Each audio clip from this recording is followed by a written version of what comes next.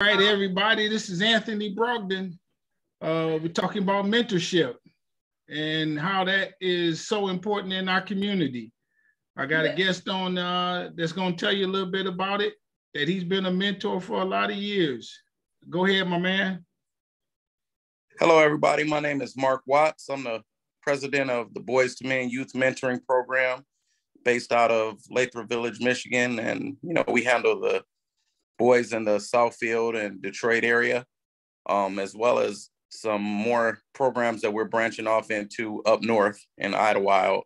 We're working on a sportsplex center where we have a park for the community there that we're in the process of getting together right now. So I've been a mentor for about, Boys2Men was started in 2018. So I come from a background of, my dad was a pack leader and a dad to the community and helped out with all the boys in our neighborhood. He raised the whole neighborhood. So it's in my blood, and it's just something that's been on my heart to give back and do my part in the community. So right now, COVID kind of changed everything up. So we were doing 12-week classes, but we ended up changing things around. So now we switched over to some virtual classes. We've switched over to basically we're going to do once a month. We did financial literacy in November.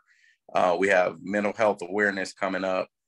Every month we're going to have a different program, and we're going to offer it to as many kids as we can get. And, after that cap is full, we'll close it out at a certain date, and then we'll start for the following month. Oh man, it's amazing. They love it. I mean, we teach them everything from, like I said, the financial literacy courses. We teach them etiquette training. We teach them how to apply for a job, how to complete a resume, how to tie a tie,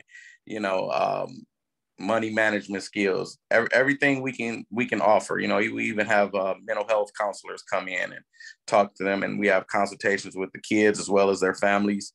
And we do sports outings. We clean up the community programs. So we keep them pretty busy. What's been the most gratifying comment that you've gotten from one of the kids? Wow. One of them was one of my mentees.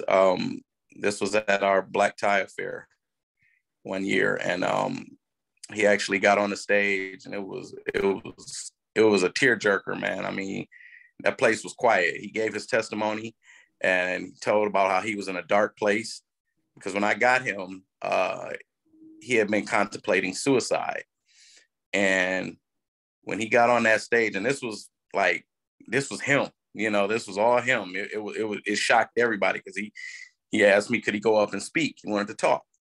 And when he got on that stage and told his story, I mean, it was heartwarming, because we got to see the product of what we were doing and the fruits of our labors, because, I mean, it changed his life. And I mean, to this day, I mean, he's graduated from high school now. And I mean, we still keep in touch. We still talk. So that was probably one of the most heartwarming incidents with that young man. Yeah, so it's the Boys2Men Youth Mentoring Program, and our website is Boys2Men youthmentoring.com. And you can donate right on our website, and it'll tell you our bio, our history, and we're on Facebook, we're on Instagram, so we're definitely easy to find.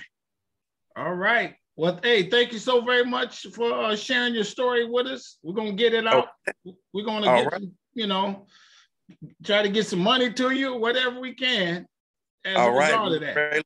All right. Thank you. Appreciate you. Okay. Thank you. Stay strong.